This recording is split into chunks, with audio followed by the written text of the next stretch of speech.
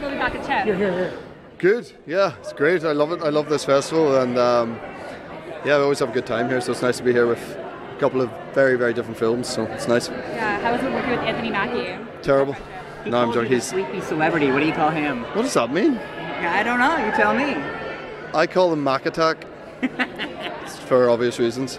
I'm a big fan of Anthony's work already. You know, before I was meant to do another job with him about a year or two ago, and never happened. So I sort of wanted to work with him for a while. So to be able to do that was great. He's a proper force. You know, when he comes into a room. You know, I think I'm a little bit more shy and meek, and he does all the heavy lifting and in terms of that. But yeah, I love him. He's brilliant. You have another co-star here too, Dakota. Have you guys see each other? Yeah, we saw each other earlier today. We were doing the same sort of press route.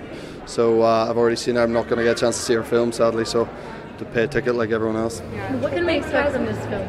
A lot of crazy twists and turns. It doesn't fit into any sort of genre. I think it's a real mix of some sort of mind-bending genres, and I'm very excited to see it. I haven't even seen it myself yet, so I'm excited. And your film's Emily Blunt too. Can you tell us anything about that? Yeah, I'm very excited about that. I mean, who wouldn't be excited about filming with Emily? So yeah, it's going to be a good thing.